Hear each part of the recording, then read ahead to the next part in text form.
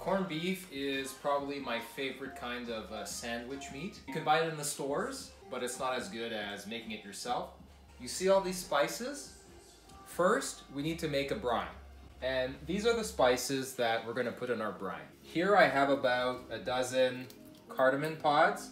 Just give them a little smush, just to release the flavor and to break them up a little bit. The insides are gonna come out like this. Then we have some bay leaves. I've got about 5 or 6. Just crunch them up in your hands like this, put it in the pan. Then we have mustard seed and about a tablespoon, put that in as well. Black peppercorns, about a tablespoon, like this. Here we have allspice, about a tablespoon.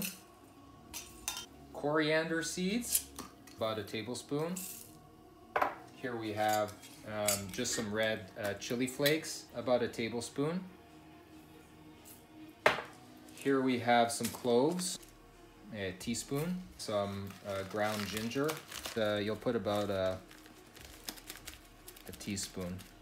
These are our spices. Why do we put them in this pan? We're gonna heat them up. We're gonna have them release some of their essence. We're just gonna gently roast them.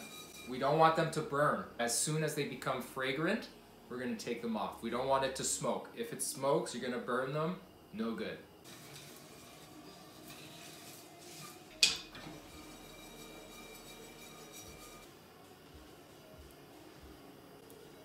I almost forgot.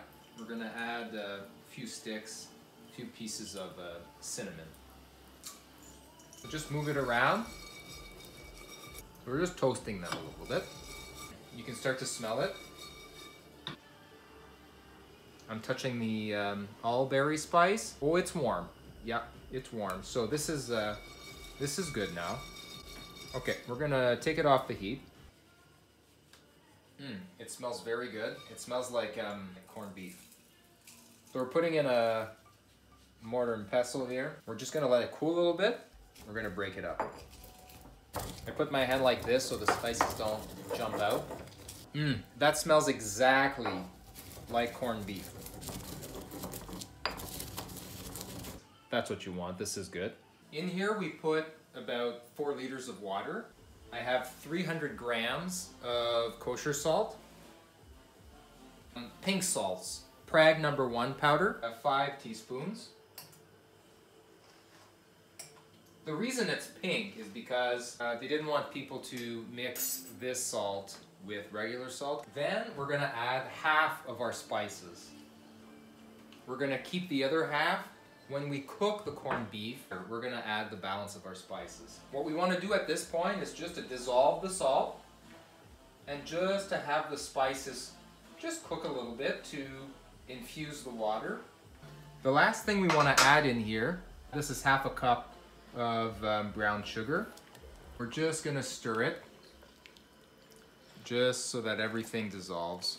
Once it starts to boil, we're gonna cut the heat. While we wait for this, let's look at our meat. Here we have a piece of brisket. It's about 6 pounds, and we're gonna put it in this pot here. It's quite a large piece.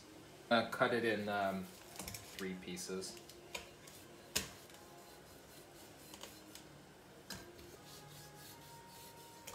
You can see there's lots of fat on the brisket. We're not gonna take it off right now. We're gonna cook it with the fat and all later. And then it gives you the option, if people want a fattier cut of meat, then you can offer that to them. Now, as you can see, our brine has come to a boil. We're gonna cut the heat. We're gonna let this come lower than room temperature. We're gonna cool it. It's cold outside. I'm gonna put it outside and we're gonna wait a few hours for this to cool before we put it on our meat. This has been outside now for a few hours. All we're gonna do now is pour it on top of the brisket. We're just gonna raise it a little bit, make sure that the brine goes everywhere. When I put the lid on, it's gonna push the meat down so that everything's covered. If your bowl is bigger, you want everything to be submerged because it'll float. So what you can do is you can put a plate or 2, it'll press it down, and then you can put your lid. In the bottom here, there are a lot of the spices, and we're just gonna take some of the spices and put them in.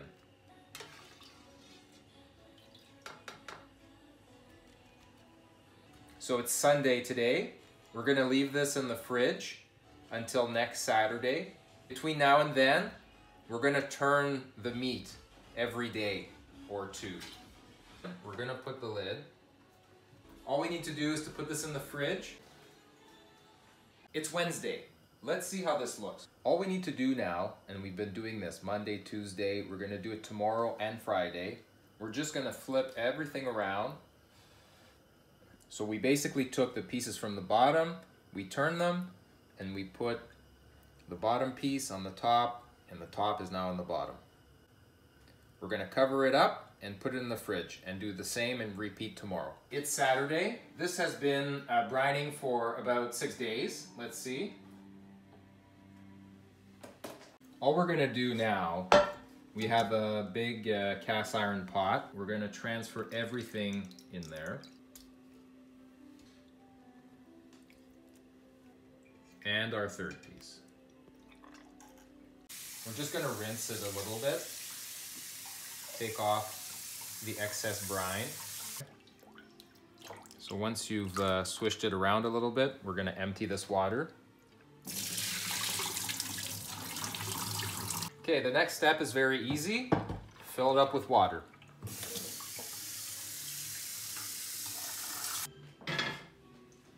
We're gonna turn it on. Extra spices we had, we're gonna put that in. We're gonna let this come to a boil, then we're gonna turn it down to the lowest possible simmer, and we're gonna simmer it for 3 to 4 hours. Once it starts simmering, put the top back on and just leave it. It's been about 4 hours now. We're gonna take one piece. Oh wow, this smells really good. And we're gonna put it on the cutting board. All right, you can see here, this piece has quite a bit of fat. Depending on your taste, you can take the fat off, which we will do because we don't wanna eat too much fat. You're gonna wanna cut this against the grain. You can see the grain here, it goes this way. You wanna cut it this way. We're gonna take a little bit more of the fat off. Wanna stay a little bit healthy. It looks very tender. It's just coming apart, as you can see. Wow, it's falling apart, which is good. So to assemble this, you want a good quality mustard. I like Keen's very much. Put a good amount on each slice of bread. Then, put some pieces of corned beef on it. Stack it up as much as you want. Close it up. And there you have it. Corned beef sandwich.